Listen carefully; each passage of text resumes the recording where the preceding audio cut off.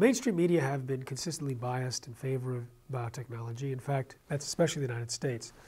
When a major GMO food safety scandal erupted in Europe in 1999, more than 700 articles on GMO food safety were written in the UK in 1 month, nothing in the United States major press. And it was described by Project Censored as one of the most underreported events of the year. An analysis of op-eds and opinion pages also showed that they're basically pro-biotech. There's backroom deals going on. There are people who sit on the boards of these papers and who have a lot of influence that I'm not privy to that drive certain agendas. And we've seen that over and over again. If they do report something negative, they're often attacked. In fact, leaked documents showed that one of Monsanto's PR companies raided reporters on their coverage of bovine growth hormone, Monsanto's genetically engineered cow drug, and that they attacked those that were negative and rewarded those that were positive. And one was bragging about how they got a certain person taken off of the story at the New York Times and described a whole scene that happened at USA Today. And so it was a concerted effort to try and minimize coverage, negative coverage, and to maximize positive coverage.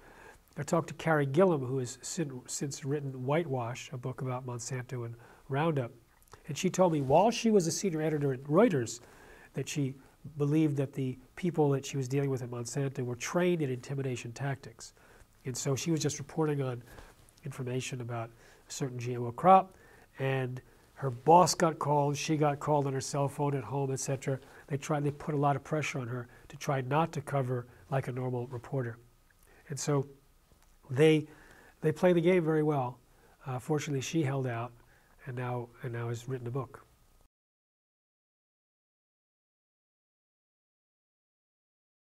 Monsanto has tremendous influence over academia, and they have convinced many scientists who are not familiar with the research that it's all safe and it's all the same. I was talking to a breeder in South Africa who was breeding a crop for Monsanto and then ended up not using it, so he buried it. And I said, so you do the breeding and you do the testing, and then you hand it off to Monsanto and they do the safety studies. And he goes, yeah, that's right. So you do the selection and then they do the human clinical trials and all that stuff. He goes, that's right. I said, there's no safety studies, there's no clinical trials. He had no idea. He was just compartmentalized doing the breeding, getting a particular crop variety that would work for his country. He had no idea of the ridiculous safety measures that are done, and basically most of them are ignored. So a lot of scientists are unaware of that. And then there's an attack situation where if you come out against GMOs as a scientist, then you face an incredible knee-jerk reaction written about in the journal Nature, where you're attacked personally, and I'm told hundreds of scientists have refused to do work in this area because they don't want to risk being attacked personally, and they want to keep their job and keep their funding, etc.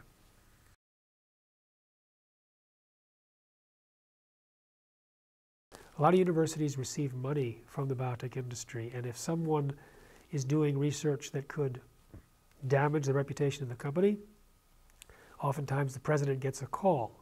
He says, what, you don't like our money? You have a professor here who's going to do research that could hurt us.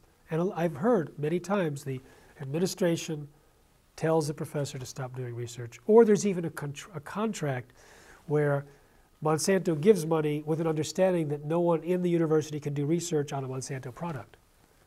There was one time when someone was finding downstream of Monsanto factory all these deformed fish. And he was at a university in Florida, but he couldn't do any research because there was a contract that would not allow him to do research.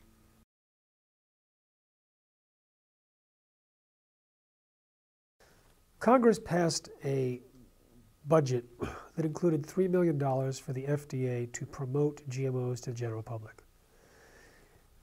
Monsanto has focused on the media, on academia, on farmers, and also government, politicians and regulatory agencies.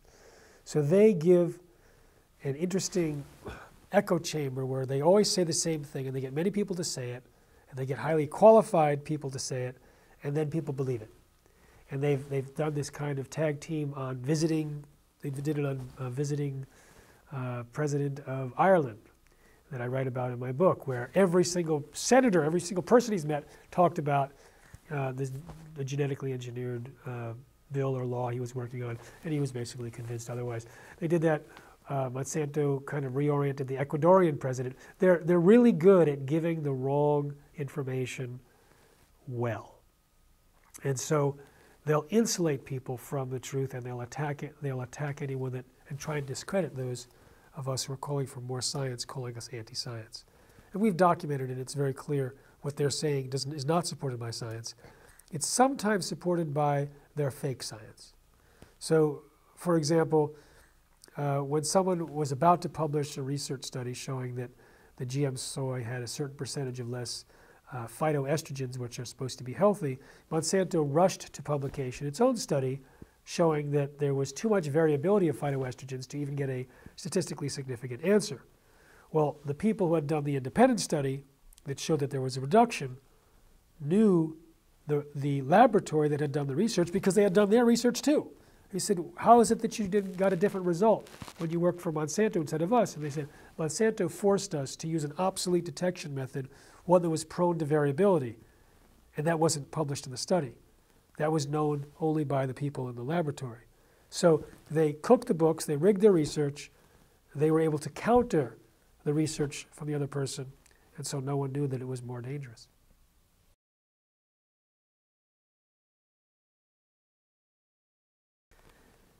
Bt toxin is an insecticide produced in corn and cotton, and in South America also in some soy varieties.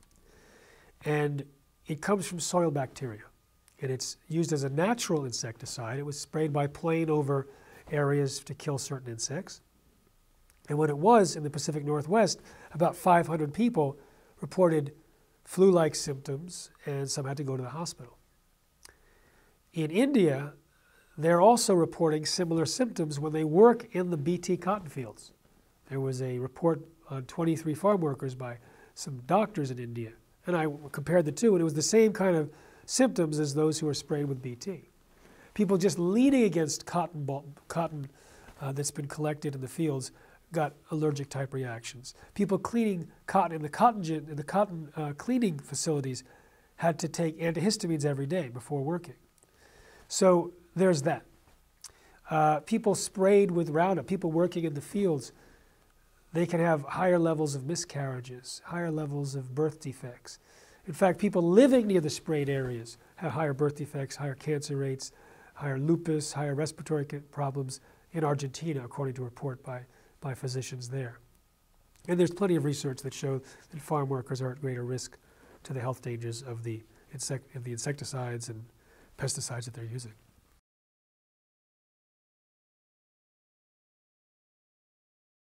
Animals that have been fed GMOs have had damage to virtually every organ and every system. They had multiple massive cell growth or tumors, premature death, toxicity in the liver and kidneys, damage to the sperm cells and damage to the testicles, changes in the enzymes in the major organs like the heart. They've had various tumors and cancers. It goes on. It goes on and on. In fact, there's consistencies. Liver is very, very much affected, as are kidneys. Immune system is also affected. Digestive system consistently. When you look at the problems that are in the animal feeding studies, they correlate with the things that get better when livestock, pets, and humans get off of GMOs. So if you look at the 28 different conditions that the humans got better from when they got off of GMOs in the research that I published, it matches conceptually with the improvements in the livestock, the farmers report, the veterinarians report, as well as the pet owners and the pet vets report for dogs and cats. And if you look at the epidemiological evidence, the rise of certain diseases in the United States, they rise in parallel with the increased use of GMOs and the Roundup sprayed on them.